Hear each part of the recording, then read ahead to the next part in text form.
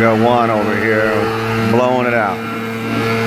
Got the Maruyama BL9000. Now, he likes the BL9000 better than the Red Max 8500. You know, like I said, guys, they're pretty much both the same. A little bit lighter, the Maruyama, but you know, you really can't notice it. They're really, you know, spec-wise, the sorry, I'm just trying to get it so you can hear. And we're going to be using the hedge trimmer attachment today, because we got to hedge a lot of these bushes down. This woman is almost hit one. We almost ran him over. Almost ran him right over. But yeah, so he's going to use the Maruyama, but he likes it. He says it's more comfortable. But power-wise, guys, you know, I get a lot of questions on the Maruyama versus the Red Max. They're almost identical, guys. The big difference, like I said, you know, spec-wise, Maruyama claims this does 1,000 CFM. Actually, I think 1,060 or something like that.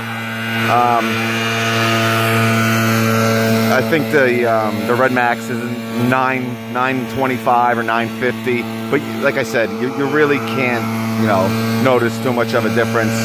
The big reason why Juan likes the Maruyama, he says it's more comfortable to use.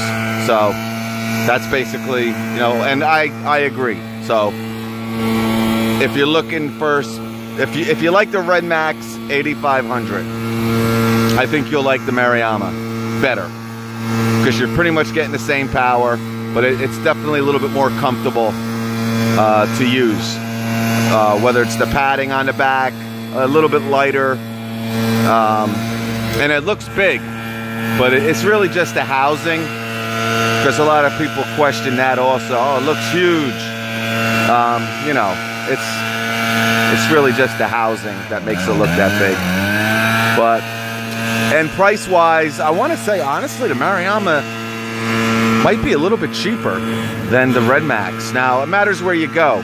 They're basically the same price, but someone sent me a link asking, you know, is this the same blower that's in the video? And I want to say they're almost as low as like $500. I think it was $519. And usually the Red Max 8500 is like $549. But I really haven't priced them out in a while. But you know, that's neither here or there. So price-wise, you know, 30 bucks, $30 to $50 difference.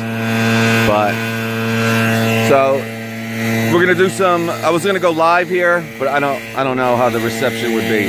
But we're gonna be testing out the new Milwaukee. All right. Now this is the power head. All right. We're gonna put the hedge trimmer attachment on it. We're gonna take down some of these bushes over here, cut them a little bit. We're gonna chop down that tree, right, that little thing. And I don't know, they didn't send me the pole saw attachment, so I gotta see what's going on with that. But we'll try to get this used and give you my thoughts on it.